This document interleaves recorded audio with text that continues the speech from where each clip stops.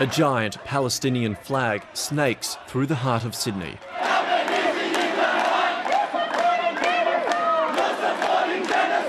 Thousands of Palestine supporters march, demanding a ceasefire and an end to the blockade of Gaza. We're here to say that not all Palestinians support Hamas.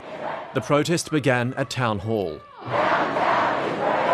Amongst the black, red, white and green, the Aboriginal flag also flies. We stand here today alongside you in solidarity. Some took aim at the New South Wales Premier, who's been critical of pro-Palestinian protests in recent weeks. Chris Minns has had to accept that the people of Sydney, who are citizens of Sydney, have a right to protest the same as anyone else. Crowds gathered in support in Perth, while police kept a watchful eye over protests in Brisbane.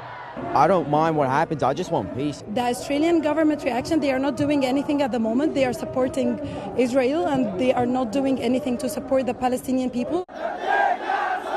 In the Middle East, protesters lined the main streets of Yemen's capital, Sana'a. In Turkey, thousands prayed outside mosques in Istanbul. Flags and an effigy of Israeli Prime Minister Benjamin Netanyahu were burned, signs that strong feelings continue to flare in the Middle East and around the world. Alexander Lewis, ABC News.